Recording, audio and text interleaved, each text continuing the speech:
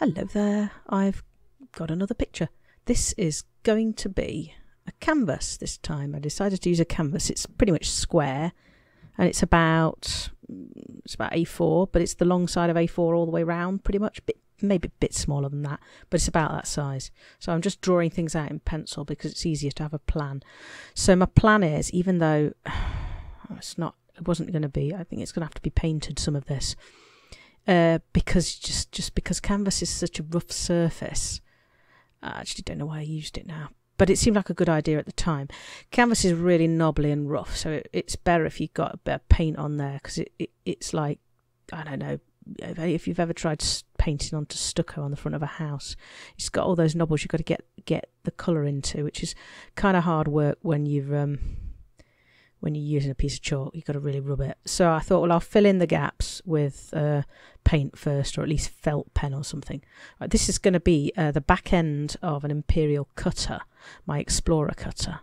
This was, and we went into, I've got a feeling, I don't think it, I was going to say it's the, oh God, what's that nebula? It's not that one anyway, so don't worry. This is clearly just a Wolf Rayet, but it seems to be in a blue nebula. I'll have a look for what the name of the system is, and I'll put it in the notes on the YouTube video when I pop it on YouTube. This bit I get all wrong. Look at the angle, and I don't know whether I adequately managed to fix it. Basically, the thrusters, the nacelle at the back, those rockets, they needed to be longer and lower.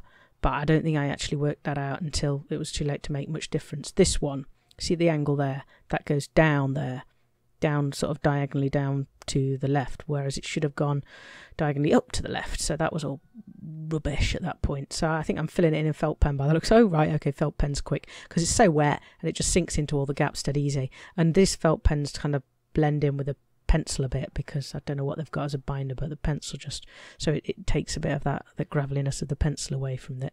Could rub out the pencil, but it's more trouble than it's worth. Just basically construct, that's where I try and fix it, just make it a different, slightly less wonky. Never mind, I think it was all right. Basically just a big colourful splodgy picture I decided to do.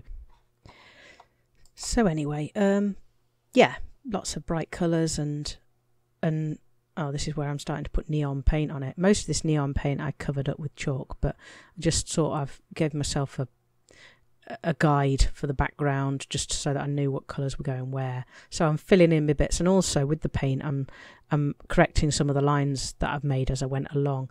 Tend to construct pictures just mostly from round shapes, circles, and like, you know,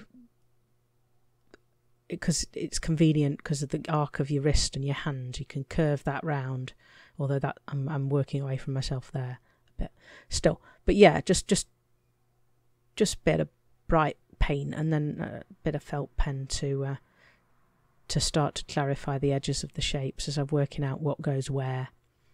Anyway, this one was such a good ship to explore in. I loved it. It was you had room for all of your bits. In this one I had really good jump range as well, a really amazingly good jump range for saying that it is just to all intents and purposes like, I don't know, cargo posing type shooty ship.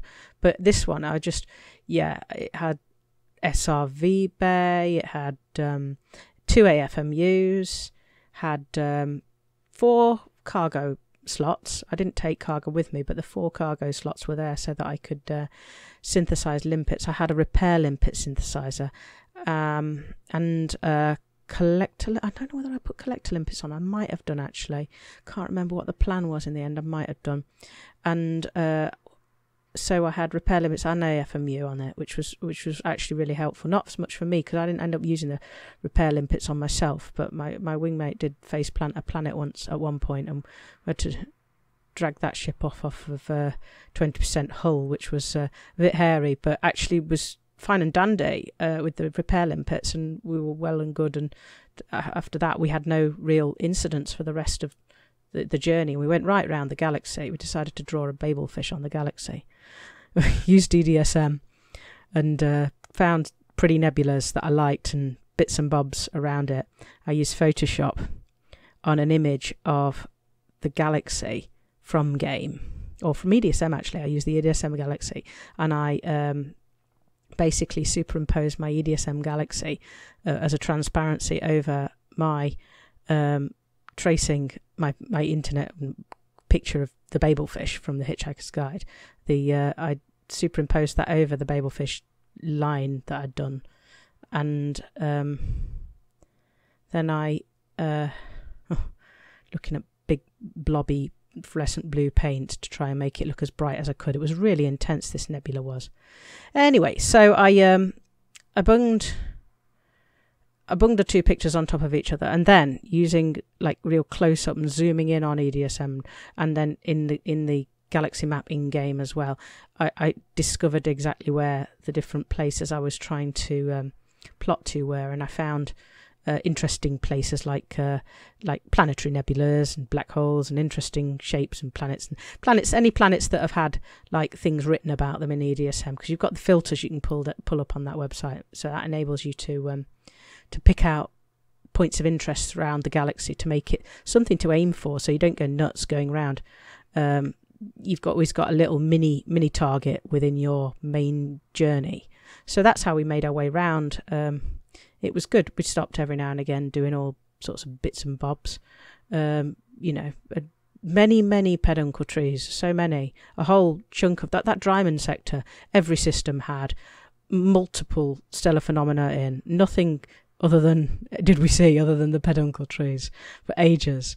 But no, they made some good pictures here and there. They did, and quite a lot of them pretty similar. But I don't know whether I got any first. I think I got tons of first discoveries of systems, because we were going in because of the nature of the fish. We were going to places that were not as exciting, bleak, dark areas of space that no one had gone to. So that made it quite fun actually. And then I aimed for the area around the eyeball to be near Colonia. So we had a good stop there for a bit and faffed around, and thank to lucky stars that we'd not smashed into things. But it was all good. Anyway, so I'm still putting chalk on top of paint and paint on top of chalk and then felt pen on top of the whole lot to try and sort of give a sense of 3D tone to the ship, the back of the ships, because all those curves and my nature of my paint job on this ship, it's an iridescent. So it's quite changeable in the colours that you've got. You've got the oranges going through to the greens, going to through to the blues, and all of that's impacted by this Wolf-Rayet star in the greenish bluish nebula. So it's quite fun, really, as an image to try and copy from. And I just love the intensity of the brightness that I got from being so close to the star and the light and the colours and everything. Right, okay. Well, look, I've said enough. It really is no benefit to me going on any further, so I shall pop a bit of music on. Thank you very much for listening, assuming you did, and I'm pretty much going to do that until it's done. Thanks, bye.